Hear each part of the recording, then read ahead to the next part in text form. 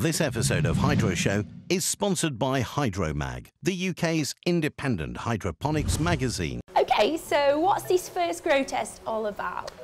Well, the aim of this is really to set up, we've got the one system here that's possible of doing a lot of different methods of growing, and the aim is to really show the difference between the three different methods of growing we're choosing. So we've got hand watering, a drip system and an aeroponics system. So just going to show the difference in the vegetative growth that you can get between them all. So to start with, we've got the hand watering system. It's basically just a collection tray, 4 pots which we'll be filling with soil, and hand watering from a bucket basically. With the drip system, we'll be filling these pots with cocoa. The drip lines are connected to your pump. You have one stake going into each pot, and then you time your irrigations as and when they're needed watering. Okay. With the aeroponic system, there's no media in the pots at all. You just have a sprinkler at the top of the pot. That sprinkler is connected directly to the pump, and the pump runs 24/7, constantly sprinkling out your water onto the root zone. We're using the same seedlings for each one, so you're not going to expect wildly different growth on different types of seeds and plants. But mainly it's just to try and keep all the variables the same, so things like nutrient as well, we're going to be using the same nutrient between each system. Okay, so I'm guessing now it's time to set everything up. Can I help you with that? Of course you can, yeah. Let's get to it. Okay. Now you just need to water them in. Okay. There you go. So you just water them as if you water a plant. How much? Probably about 1/4 to 1/2 of that jug each. So on to the next. I'm guessing this is the dripper system. Got it half set up here, so it's now just a case of attaching the drip lines to the delivery pipe, which is connected to the pump, putting the pots on and then potting them up. So the water we just used to water this, is that exactly the same as we did with the soil? No, cocoa is inert, basically meaning it contains no nutrient, so whatever water you put through it, you need to add whatever nutrient you want that pot to contain. Right. Before you plant your plant out, otherwise there won't be any nutrient value in there. Okay, nice. So this system is the Aeroponics system. We've got it half set up at the minute. We've got the pump in the reservoir connected up to the main delivery system at the bottom of the tray. So now it's just a case of making sure the sprinkler heads are in position in the pots and then connecting those to the delivery system. So with this you screw the spray head through.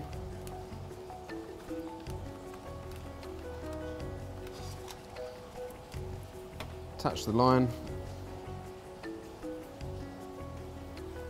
and then connect that to the delivery tube. Okay.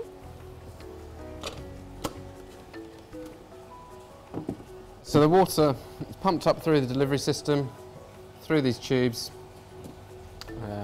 and the spray head just rotates and sprays the water inside the pot onto the bare roots. Okay, with these, they have net pots, which you put the base of the plant.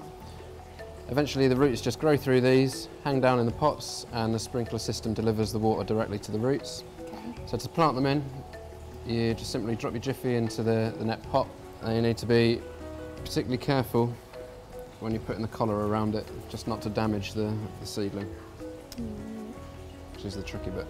Yeah. So now, Nico, what are these cups on here for? What are we using these cups for to protect these? Yeah, they're just essentially like a makeshift humidity dome. Because they're quite young seedlings, really they should have been hardened off for a little bit longer, but for the time restrictions of the tests, we're just using these as little makeshift humidity domes to keep the humidity up. Ah, clever. So Nico, is this where we leave them now? Is this what we leave them, just here like this? It is, yep. So they're going to remain in these positions for the next 6 weeks really, until you guys come back and see how much growth there's been on them. And how often are you going to have to water these now? It's slightly different for each one. The soil and the cocoa, they're probably not going to need watering, once every 3 or 4 days. The easiest way to do it is to pick up the pot, feel how heavy it is, until it feels light and it's drunk the water in there, don't water it again. Usually every 3 or 4 days-ish, but that obviously can change.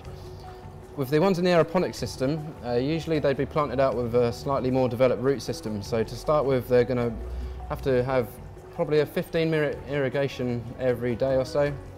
And then I'll just have to keep a close eye on the root system to know when I can turn it on 24/7. Okay then, well thinking about that, how are you going to keep the test fair then? Well, obviously you've got the nutrient tank. As long as you maintain the nutrient tank, keep a close eye on that to make sure that the nutrient content is even throughout each system. And you can be fairly sure they're all getting roughly the same amount of food, and it should be as fair as it can be. So just to summarise, how long will it take now? When can we come back and look at these? Well, like I say, if you can come back in 6 weeks, we should have a fairly decent amount of vegetative growth, but you're probably not going to see any flowers on them by then. But if you're available to come back a few months down the line, then there'll definitely be peppers and chilies on there. Fabulous. Well, we'll see you in 6 weeks then. Yes, we will. Thank you very much. And that's it. Looks like we're coming back in 6 weeks. Great stuff. Do you want a nutrient that matches all the requirements of any plant you choose to grow? Well, let us introduce to you the aroma formula. So variable it fits all the plants you want to grow indoors. Speed up plant growth. Increase yields. Trusted by the professionals. Results you can easily see for yourself. The aroma formula. Now available at all fine hydroponic shops. I'm back here at Aquaculture with Nico. Now it's supposed to be summer, but it's absolutely chucking it down. It's been about 8 weeks since we transplanted our seedlings, so let's see how they're getting on. Hi Nico. Oh, yeah. Okay, so let's see how our seedlings have been getting on. Can you just give us a quick recap on what we were aiming to achieve here? Yeah, we're just basically looking to see the difference between different methods of growing. So we've got the hand water in soil system, got a cocoa drip system and the aeroponic system, and it was just to see which would give us the quickest vegetative growth overall. So before we look at our chilli plants, did you notice any differences between the systems in the early stage of growth? Yeah, quite a significant difference really. The soil and the cocoa plants took off a lot quicker. They're a lot quicker to establish in the pots, particularly the soil. As soon as the root system was established in the aeroponics though, they quickly caught up and their growth became a lot quicker than the other two. And why was that? Mainly due to the availability of the oxygen in the aeroponic system. They're just dangling in air, there's a lot of available oxygen, it just helps with the uptake of nutrient. So we can clearly see a difference in the size of these plants. Can we just point out which is which grow method here? Okay, so on the right here, we've got the hand-watered pots in soil.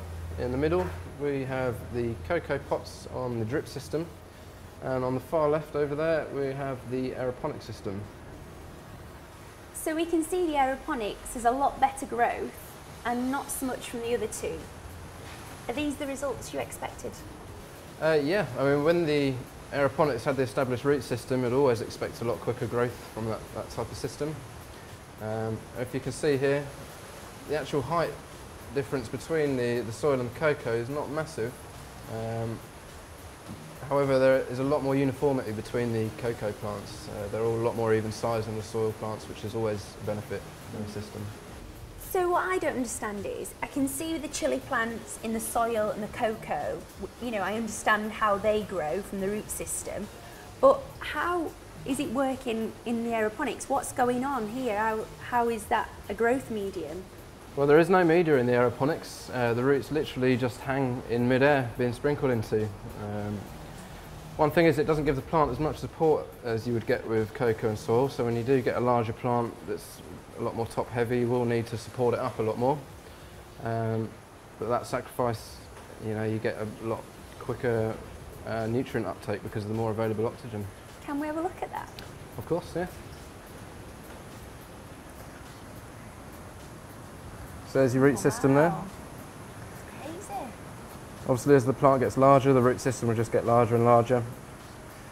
So we can see the aeroponic system is the quickest way of growing from this test. But what can the viewers at home take from that?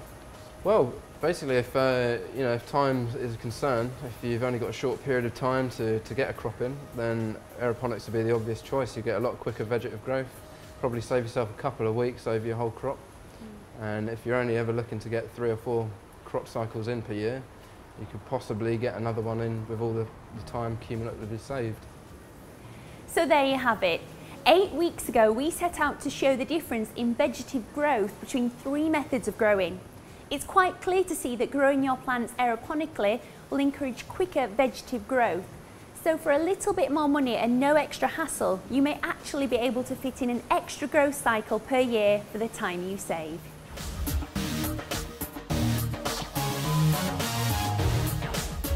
This episode of Hydroshow is sponsored by Hydromag, the UK's independent hydroponics magazine.